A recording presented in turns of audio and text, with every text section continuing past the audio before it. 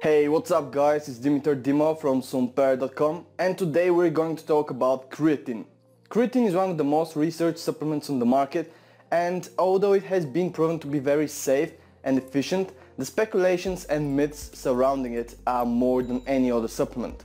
Whether it is due to the misinformation or improper dosages, this supplement has won some bad reputation despite its many benefits. The purpose of this video is to give you a realistic view of what creatine is, when and how much to take it to make the most out of it. Okay, let's start basic, very basic.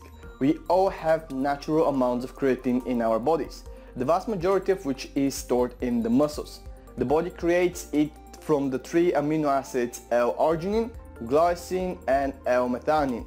Additionally, you can get creatine from food, the richest sources of which are red meat, such as beef, fish, such as salmon, tuna and eggs. Keep in mind though that the amounts of creatine in food are very little. For example, in 1 kg of beef, you'll get only about 5 grams of creatine. Now we have ruled out the rubbish story that creatine is some type of anabolic steroid, we can get a bit more technical. In essence, creatine is an organic acid that helps supplying energy to all cells in the body. Although creatine provides many health benefits, it is best known for contributing to muscles' energy output. To better understand the purpose of creatine, you need to know how your body works. When you exercise, your body produces energy in one of 3 ways: ATP-CP pathway for power activities lasting a few seconds, glycolytic pathway for speed and high intensity workouts, and oxidative pathway for endurance activities such as marathon running. The pathways that we are going to examine here is the ATP-CP pathway. ATP, or adenosine triphosphate, is the cell's energy source. It is a molecule that contains 3 phosphate molecules, hence the name triphosphate. The release of one of those 3 phosphate molecules provides the body with energy for movement. The problem here is that the amount of ATP ready for usage is limited. It will be enough for 1 or 2 explosive movements, but then that's it, all your ATPs are gone. Therefore, ATP needs to be resynthesized to be used for further actions. This is where creatine, or creatine phosphate, comes into play. The process looks like this. ATP releases 1 phosphate molecule in order to release energy and turns into ADP, adenosine diphosphate, with 2 phosphate molecules. Creatine phosphate lends 1 phosphate molecule to ADP and completes it back to ATP. The cycle then repeats until the body runs out of CP, which usually takes maximum to a minute.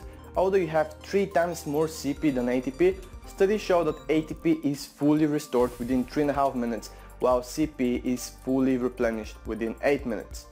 Supplementing proper amounts of creatine can increase the level in the body by 25%. By having higher levels of CP in your system, you can continue the process for slightly longer, which leads for a workout with higher intensity and more room for improvement. Simply put, more gains. There are many types of creatine, but we will concentrate on the most basic and widely used form, as well as the most researched of all: creatine monohydrate. Different companies constantly come up with new cutting-edge creatine formulas, but the truth is that most of them just add extra stuff to enhance the digestibility of creatine, give you an extra boost and so on. If you want to stick to the purest form, then creatine monohydrate is for you. It contains 88% creatine and just 12% water. In addition to that, it shows very good digestibility by the majority of people, as long as it is taken in proper quantities, of course, and it is also quite cheap.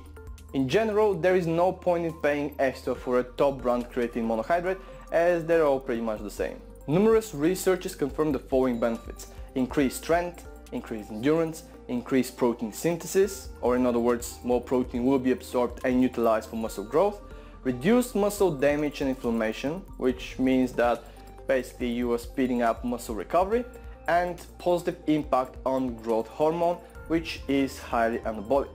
Whether you will experience some or most of the effects will largely be determined on an individual basis. It is also worth mentioning that in those experiments, the scientists compared individuals who were taking creatine versus those that were taking a placebo. Therefore, the individual who takes creatine will have increased strength compared to the one who doesn't supplement it. Now bear in mind that this is not to say that creatine provides the best strength and endurance benefits from all the supplements, or that it can give you a better recovery than other recovery supplements. Creatine has been proven to be most effective for workouts with relatively short duration, such as workouts within the 45 to 70 minutes range. In other words, creatine can enhance anaerobic training, but does little, if anything, for aerobic training. Studies show that CP content is enough to maintain ATP during steady-state endurance activities, thus leading to the results that creatine fails to show improvement in prolonged cardiovascular exercising. So if you practice a type of sport that doesn't require a burst of speed and power, such as marathon running, then you won't see much of the benefits of creatine that I've just mentioned. When you first start taking creatine, or if you haven't taken it for quite some time, you're often advised to have what is called a loading phase. The loading phase is also recommended on most product labels. Basically, it consists of taking higher amount of creatine in the first week in order to stock up the reserves in your body. This comes from the presumption that in the initial stage, your body can absorb and store more creatine than later on, when the reserves are already full. The recommended amount is usually 10 to 20 grams a day in the first week, and then lowering it down to 5 to 10 grams a day. This might not be a great option though. As already explained, your body has a certain amount of creatine and is able to produce some on its own. So when you train or you're under some stress, you increase the demand for creatine. So the body has to make on its own at the expense of other nutrients, which is not really good scenario, to be honest. For that reason, you supplement creatine. Nevertheless, there is only so much creatine that you can absorb in one serving. The rest causes unnecessary extra work for the kidneys, and eventually you just basically piss it away. Large amounts are usually the cause of stomach cramping and discomfort. Imagine you haven't eaten for a few days and you just got into an all-you-can-eat buffet, right? Rather than pig out as if there is no tomorrow, it would be much better to eat the food at small chunks so that the body can absorb it gradually. So your body stores creatine progressively, rather than on few big chunks, as suggested by the loading phase. Since most of the creatine in your body is stored in your muscles, then the bigger your muscles are, the more creatine you will be able to hold. A sudden increase in creatine will only affect if you have strength competition in the next 2 to 3 days. Nevertheless, since you don't have a sudden increase in muscle size, then you won't be able to keep those quantities and your body will get rid of them. Studies show that the proper amount of creatine is in the 5 to 10 grams range a day. This amount provides the best ratio of grams supplied to grams utilized. Generally, there are 3 major times in which you can take creatine: in the morning, before your workout, and after your workout. Each timing has its own benefits, and it really comes down to personal preference and convenience. Let's start with the morning serving. Your body tends to utilize nutrients very efficiently in the morning, so any vitamins, minerals or other supplements get a really good absorption rate. For that reason, many prefer getting creatine in the morning after their meal. This is also quite convenient as you have your creatine with you at home and you don't have to carry it later on in a shaker bottle or in a mini zip bag. The advantages of taking creatine before the workout is that it will slightly increase your strength and endurance due to the higher creatine levels. This is the reason why most of the pre-workout supplements include some form of creatine. As you already know, due to the regular supply of creatine, your creatine levels are already higher than normal. So while you get an extra boost, it won't be anything significant. The final best time to take creatine is just straight after your workout. This is due to your body's high absorption rate. At this time, your body is begging for nutrients and you will make the most bang for the buck from any supplement or food. It is also rather convenient as you can just put it in your shaker cup along with your fast absorbing carbs and whey protein. It's important to know that creatine monohydrate has very poor transportation abilities but binds very well to other nutrients. If creatine is taken on its own, part of it may stay in the stomach, thus leading to stomach discomfort.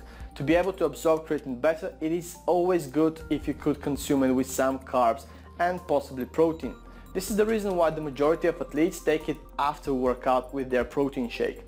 Also, do not mix creatine in advance or buy liquid forms as creatine is unstable in liquid for a longer period of time. You mix it and you drink it straight away, as simple as that.